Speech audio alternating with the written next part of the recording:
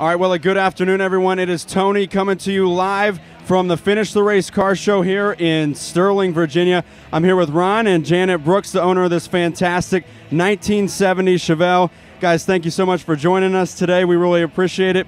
Can you tell us a little bit about your car here behind us? It's a 1970 SS Chevelle 454. It's a roll motor.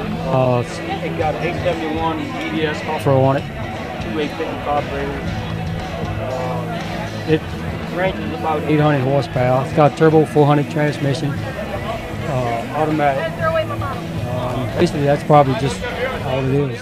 And do you have a favorite feature on the car, the motor, the interior, all kind of neat stuff about this car? What's your favorite? Well, I'm going to have to say the blower on it. That's probably my favorite. How about you, Jen? All the shiny chrome.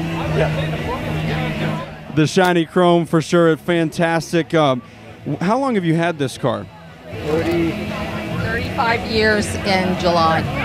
35 years they've had this car, the owners of this car. It's just fantastic. You guys will get to see everything about it. And what brought you out to the show today? The weather. Weather. Is it your first time here with us? We've been here twice last year. We're back again today. Fantastic. Well, we can't thank you enough for bringing your Chevelle out today, and we hope to see you again in the future. Thank you, guys. Thank you.